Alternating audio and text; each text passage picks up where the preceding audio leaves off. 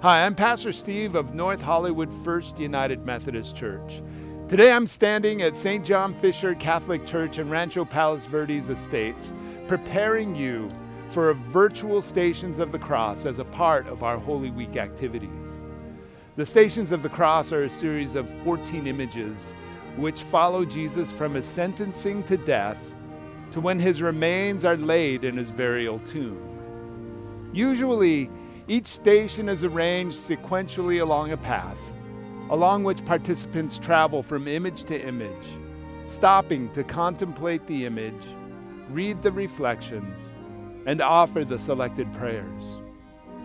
This unique act of prayer comes to us from the early church, and the stations can be found in Catholic, Anglican, Lutheran, and Methodist churches, among others. And we will get started here in just a moment. But I wanted to say two things. In this virtual format, I will be encouraging you to pause the video in order to consider the image and the offered reflection. Please take advantage of this time to pause. This is a spiritual process, and the goal is to grow closer to Christ. And secondly, movement is an important part of the stations.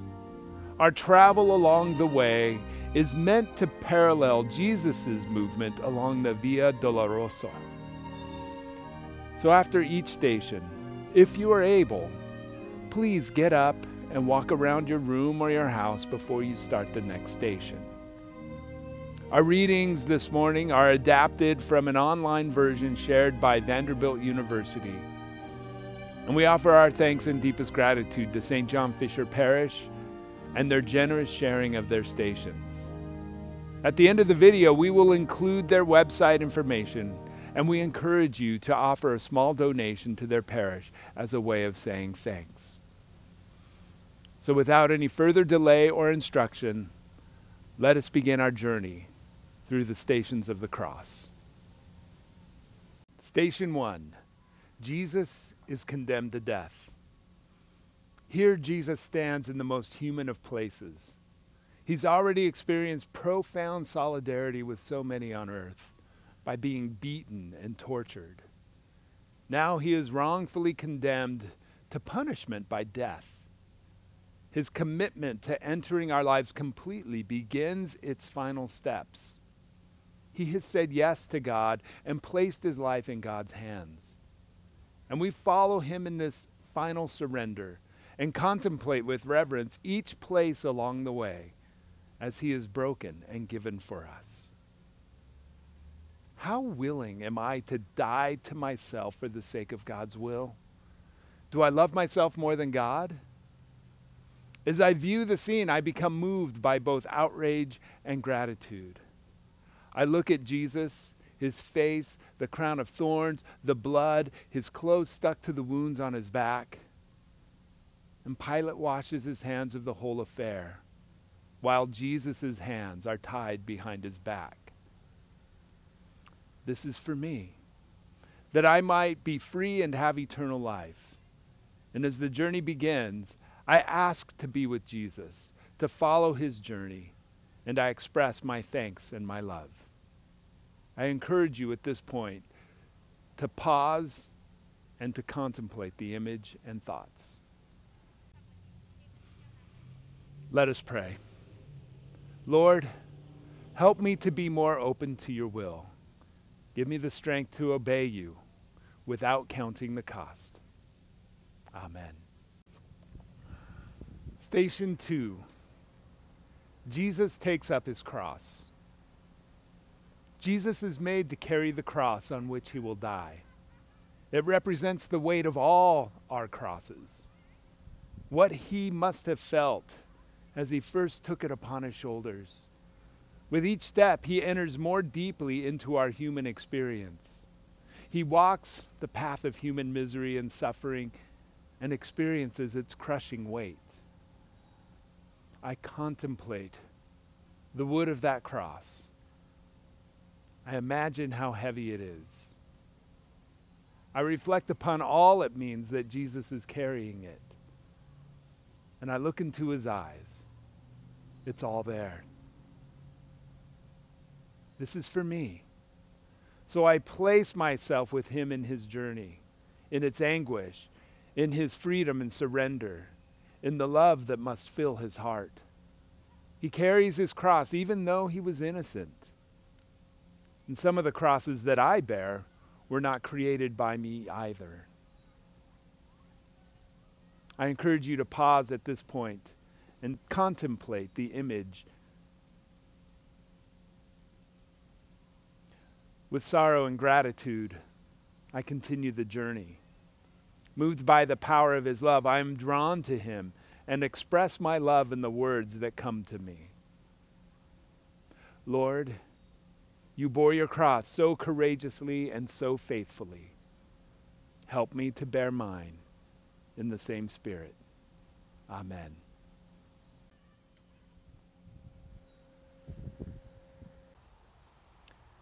Station 3. Jesus falls for the first time.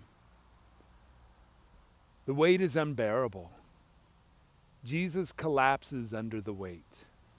How could he enter our lives completely without surrendering to the crushing weight of the life of so many on this earth? He lies on the ground, and he knows the experience of weakness beneath unfair burdens. He feels the powerlessness of wondering if he will ever be able to continue. He is pulled up and made to continue. I stare at the weakness in his eyes, and I look at his whole body, and I can see the exhaustion. As I behold him there on the ground, being roughly pulled up, I know forever how profoundly he understands my fatigue and my defeats. Do I recognize and accept my own human frailty? Jesus does this for me. In grief and gratitude, I want to let him remain there. But as I watch him stand again and gain an inner strength, I accept his love and express my thanks. I encourage you to pause at this point and to contemplate the image. Let us pray. Lord, give me the grace to accept the truth that I am weak and sinful. Help me to realize how dependent I am on you. Amen.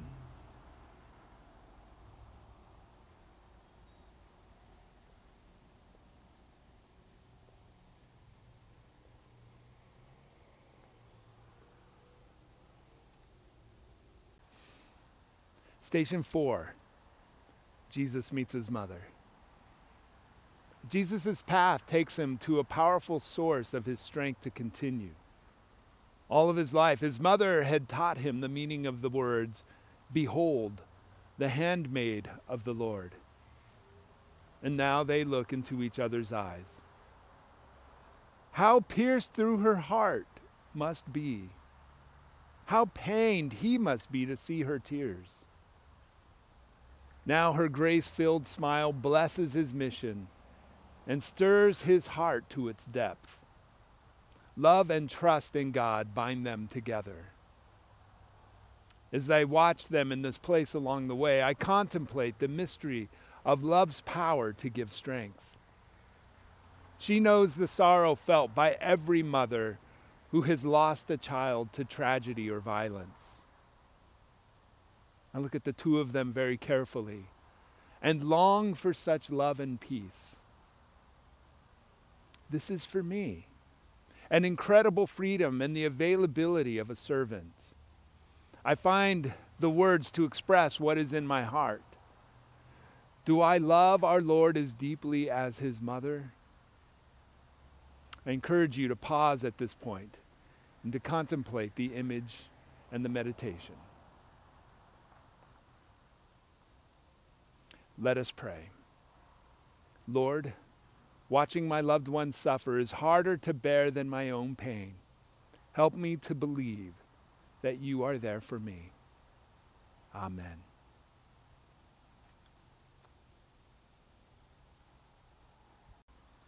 Station 5. Simon helps Jesus carry the cross. Jesus even experiences our struggle to receive help. He is made to experience the poverty of not being able to carry his burden alone. He enters into the experience of all who must depend upon others to survive. He is deprived of the satisfaction of carrying this burden on his own. Simon of Cyrene relieved the burden of the cross on our Lord, and it was a welcomed relief. Like Simon, do I want to relieve the burdens of others through my care and concern for them? I look into his face and I contemplate his struggle, his weariness, his fragility, his impotence. I see how he looks at Simon with utmost humility and gratitude. This is for me. So I feel anguish and gratitude.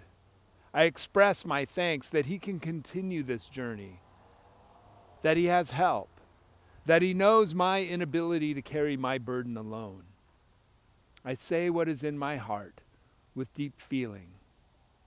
I encourage you to stop at this point and contemplate the image and meditation. Let us pray. Lord, give me courage to always help anyone in need and to receive help when it is offered to me. Amen. Station 6. Veronica wipes the face of Jesus. Jesus' journey is at times brutal. He has entered into the terrible experiences of rejection and injustice. He has been whipped and beaten. His face shows the signs of his solidarity with all who have ever suffered injustice and vile, abusive treatment. He encounters a compassionate, loving disciple who wipes the vulgar spit and mocking blood from his face.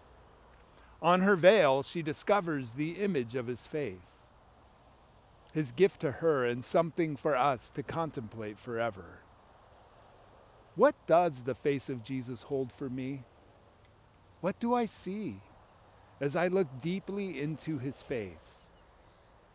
Can I try to comfort the agony and pain?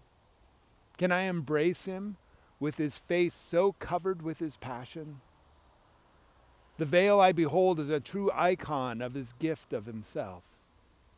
This is for me.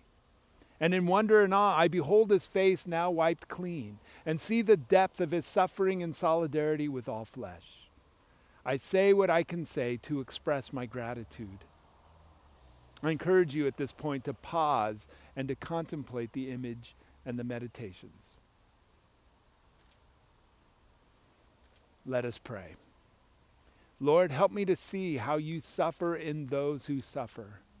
Through my deeds, may I be your compassion for them. Amen. Station 7. Jesus falls a second time. Even with help, Jesus stumbles and falls to the ground. In deep exhaustion, he stares at the earth beneath him. Remember, you are dust, and to dust you will return. He has seen death before, and now he can feel the profound weakness of disability and disease and aging itself. There on his knees, under the weight of his cross. Our Lord truly tried so hard to contemplate the torture of Calvary, and yet the pain overwhelmed his efforts. How often have I tried to persevere and failed? I contemplate Jesus brought very low. As I behold him there on the ground with all the agony taking its toll on him, I let my heart go out to him. I store up this image in my heart, knowing that I will never feel alone in my suffering or any diminishment with this image of Jesus on the ground before me. This is for me. So I express the feelings in my heart. I encourage you to pause at this point and contemplate the image and the reflections. Let us pray. Lord, help me not to be discouraged by my failures. Not trying harder is the worst failure. Help me to persevere. Amen. Station 8. Jesus consoles the women of Jerusalem. The women of Jerusalem and their children come out to comfort and thank him. They had seen his compassion and welcomed his words of healing and freedom. He had broken all kinds of social and religious conventions to connect with them. Now they are here to support him. He feels their grief, and he suffers knowing that he can't remain to help them more in this life. He knows the mystery of facing the separation of death. I look at their faces, so full of love and gratitude, of loss and fear. I contemplate what words might have passed between them. I remember all his tender, compassionate, and merciful love for me. And I place myself with those women and those children in order to support him. This is for me. So I let this scene stir up deep gratitude within me. Now I encourage you to pause at this point and to contemplate the image and the meditation. Let us pray. Lord, it is difficult to understand the needs of others when I am hurting as well. Help me to be more like you. Amen. Station 9. Jesus falls for the third time. This last fall is devastating. Jesus can barely proceed to the end. Summoning all his remaining strength and supported by his inner trust in God, Jesus collapses under the weight of the cross. His executioners look at him as a broken man, pathetic yet paying a price that he deserves. And they held him up so he could make it up the hill of crucifixion. Do I give up too easily when the going gets tough? Or do I fight on?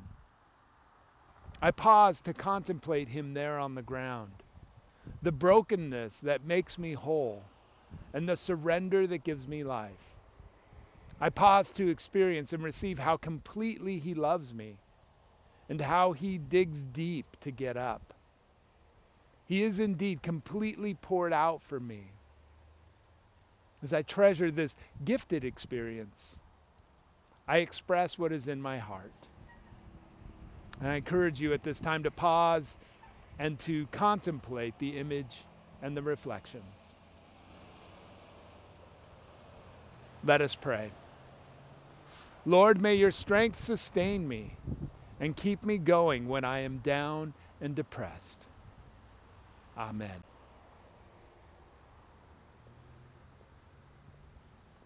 Station 10. Jesus is stripped of his garments. Part of the indignity is to be crucified naked. Jesus is completely stripped of any pride.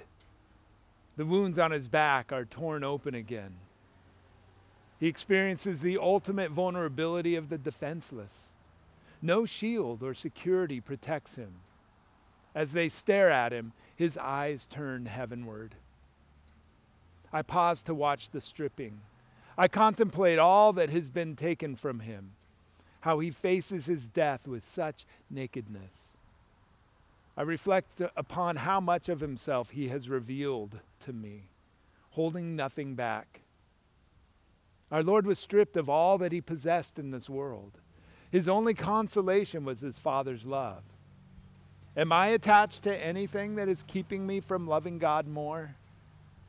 As I look at him in his humility, I know that this is for me, and I share my feelings of gratitude. I encourage you to pause at this point and contemplate the image and the reflections. Let us pray. Lord, take away all traces of envy and pride within me.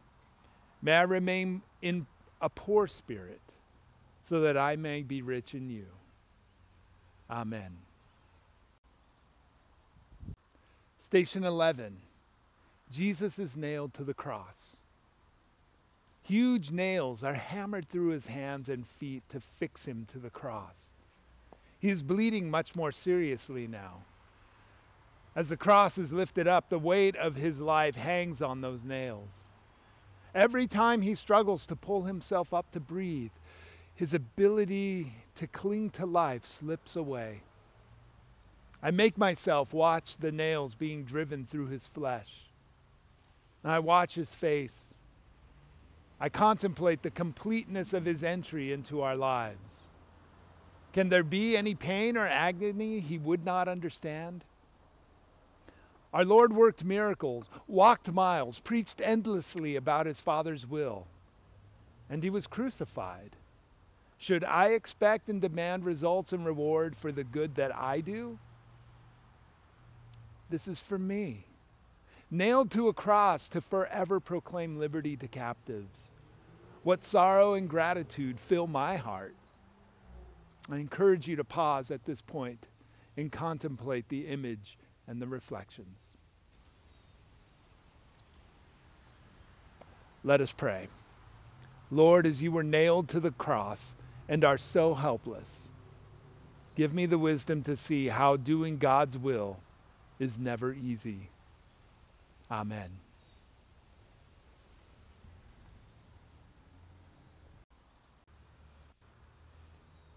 Station 12, Jesus on the cross. Before Jesus died, he said, "Father, forgive them, for they do not know what they are doing." How often have I sought revenge for those who have wronged me? Should I learn to forgive like Jesus? Between two criminals, a mocking title above his head, and with only Mary and John and Mary Magdalene to support him, Jesus surrenders his last breath. Into your hands I commend my spirit. I stand there at the foot of the cross, side by side with all of humanity, and behold our salvation. I carefully watch and listen to all that is said. And then I experience the one who gives life, pass from life into death for me. I console Mary and John and Mary, and I let them console me. This is the hour to express the deepest feelings within me. I encourage you to pause at this point and contemplate the image. Let us pray. Lord, forgiveness is a virtue that brings healing and unity. Help me to be humble so I can more willingly forgive. Amen. Station 13. Jesus is taken down from the cross. I see his mother Mary in the depth of her sorrow. Jesus' lifeless body lies in his mother's arms. He has truly died, a profound sacrifice, complete. I behold this scene at the foot of the cross. I contemplate touching and caressing his body, my tears falling onto his torn, cold skin. I remember all his hands have touched, all who have been blessed by his warm embrace. I pause to let it soak in. He knows the mystery of death. He has fallen into God's hands. He does this for me, that I might love as I have been loved. I pour out my heart to the God of all mercies. I encourage you to pause at this point and contemplate the image and reflection. Let us pray. Lord, you have given fully without counting the cost. Please give me a heart like yours and a faith which trusts. Amen.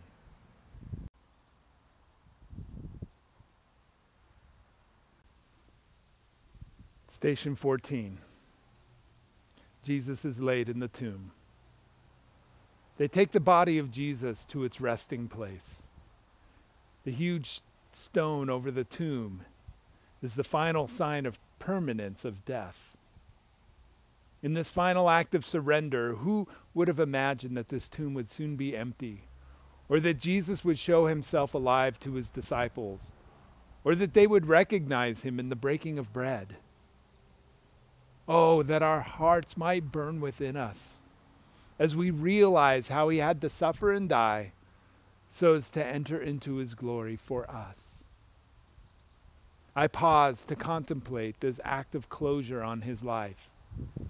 In solidarity with all of humanity, his body is taken to its grave. I stand for a moment outside this tomb. The final journey of his life has shown me the meaning of his gift of himself for me. This tomb represents every tomb I stand before with fear and defeat, struggling to believe that it could ever be empty. In the fullness of faith in the risen one, given by the Holy Spirit, I express my gratitude for this way of the cross. I ask Jesus, whose hands and feet and side still bear the signs of this journey, to grant me the graces I need to take up my cross, to be a servant of his own mission. I encourage you to pause at this point and contemplate the image and the reflections. Let us pray. Holy God, even when all seems lost, I know that you are still at work. Help me to trust your faithfulness, that your will may always be first in everything I do. In Christ I pray. Amen. We've reached the end of our journey along the stations of the cross, but our Holy Week journey of prayer doesn't end here. Instead, we will carry the weight of Jesus' death and dwell in what seems like an inescapable defeat.